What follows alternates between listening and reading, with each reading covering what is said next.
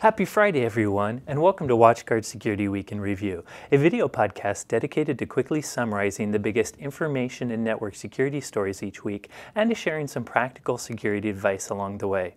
I'm your host, security nerd, and proud Seahawks fan, Corey Nachreiner, and this is the episode for the week starting February 3rd, 2014. So now that the Seahawks have won the Super Bowl, bringing the coveted Lombardi Trophy to the Emerald City of Seattle, I can now focus a bit more on security. So let's dive right into this week's news, talking about the obligatory warning about next week's Microsoft Patch Day. As happens on the second Tuesday of every month, next week is Patch Tuesday. Microsoft says it's going to be a pretty light one. They're going to release 5 updates that fix 2 critical flaws affecting mostly Windows, but also one of Microsoft's security products. So if you're a Microsoft administrator, be sure to check that out. Now do note that Adobe usually shares Patch Day, but one of the big topics of news this week is a 0-day flash vulnerability which Adobe fixed. If you follow the blog, you know that Adobe released an update to Flash Player that fixed a very unspecified vulnerability in Flash that attackers are leveraging in the wild right now to gain access to networks. So if you use Flash, be sure to go patch that now. Now I don't know if Adobe will release any other updates on Tuesday, but I'll keep my eye out. Now, while we're talking about this Flash flaw, there's actually some rumors that the flaw is related to a new APT attack that's going to be disclosed in full very soon by one of our security partners, CISSP.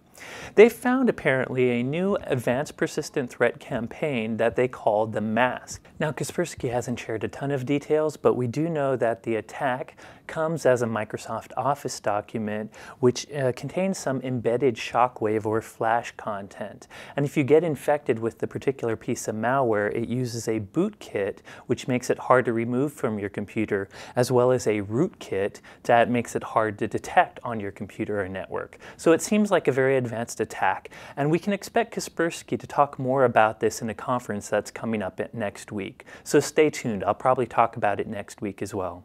Another interesting story from the week is a watering hole attack affecting a very popular site on the internet. About 3 weeks ago, a security company called Invincia warned the site called Dailymotion, which is a video sharing site very similar to YouTube, that it was actually serving malicious ads. And these malicious ads were redirecting Dailymotion visitors to pop-up windows which could get their computer infected by fake antivirus products.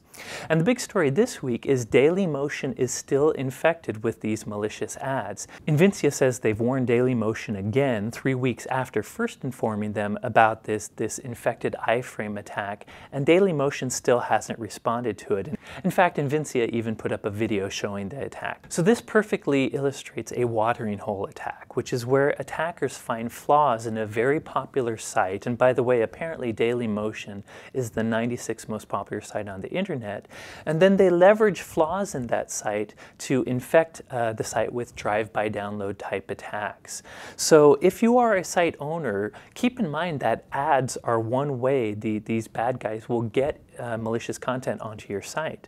Often you allow ad companies to put whatever ads or code they want on your particular site by using these ad frameworks. And bad guys can often put malicious ads into these ad frameworks as well. So if you're a site owner, be sure to follow good coding practices like the ones mentioned on OWASP, and be careful where you get your ads from. Moving on, other top news from the week is a story about yet another retailer targeting RAM scraping Trojan. This one's called Chewbacca. During the week, the RSA security company released some details about a new Trojan they found called Chewbacca. And apparently this Trojan has affected retailers in 11 different countries. Now, it's actually not a super advanced Trojan. Basically, if you get infected by it, it will do things such as scraping your RAM to see if it can find credit card information using a very basic Perl regular expression, and then sharing that credit card information with an attacker. And it also uses a traditional traditional keylogger. And the reason they call it a Chewbacca Trojan is they actually found some of its command and control servers, and it has a big picture of Chewbacca. Now, in reality, this isn't too advanced malware. It's not really that interesting, but it is further proof that the bad guys are targeting retailers and the information they store. So if you take any sort of credit card information, you might think about battening down your hatches. And one of the things you can do is start to implement data loss protection technologies. There's a lot of technologies out there, including stuff that WatchGuard sells, that can actually scan all your network traffic looking for credit card and magnetic stripe information. So it can at least try to detect this information as it might leak outside your perimeter. So you might want to consider that if you're a retailer.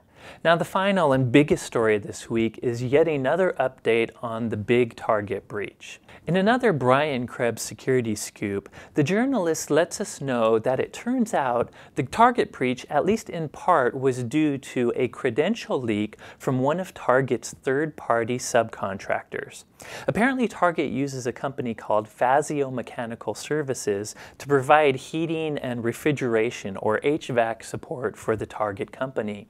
And this particular contractor or Target partner had network access to Target systems. At first, they thought they had network access in order to gain control of maybe some of the HVAC systems for maintenance.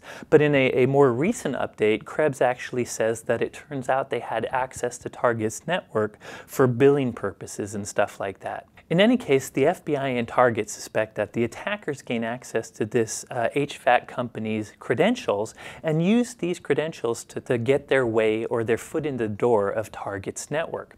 And by the way, this is a perfect example of one of my predictions for 2014, which was expect more chain of trust attacks. And by chain of trust attack, I mean an attack where a bad guy has to first attack a secondary or tertiary target in order to gain access to some sort of asset they need to get into the real target itself. So in this case, it's gaining access to the subcontractor's credentials in order to gain access to Target's network.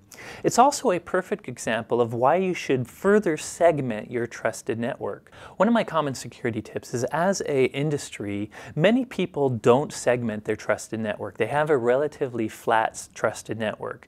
Whether it's someone in accounting or engineering or tech support, everyone has network access to all your company's resources.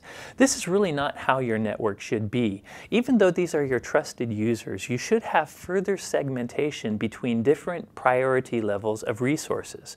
For instance, why should an engineer have access to your accounting servers? Or why should your accountants have access to your engineer's source code?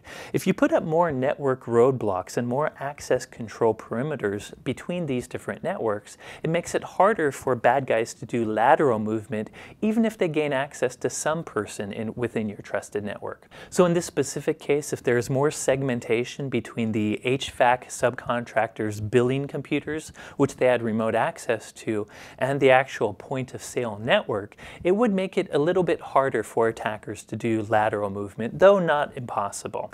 Anyways, it's an interesting update around the Target breach. Of course, we'll continue to follow the story, and if you haven't already read about it, be sure to check out our blog post about this particular Target breach and everything we know about it so far. So that's it for this week. I hope you enjoyed it. As always, there's a lot of other security news, so be sure to check out the reference section with the blog post associated with this video. And on the topic of security, this week HelpNet Security published an article I wrote talking about drive-by download and watering hole attacks. In fact, one's very similar to what happened to Dailymotion this week. So be sure to check that out on the blog as well, where you can always find interesting security stories. Besides that, you can also follow me on Twitter. I'm @SecAdept, or follow WatchGuard @WatchGuardTech.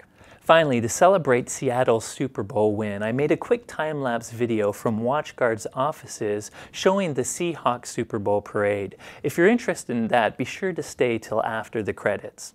As always, thank you for watching, and here at WatchGuard, we're rooting for you.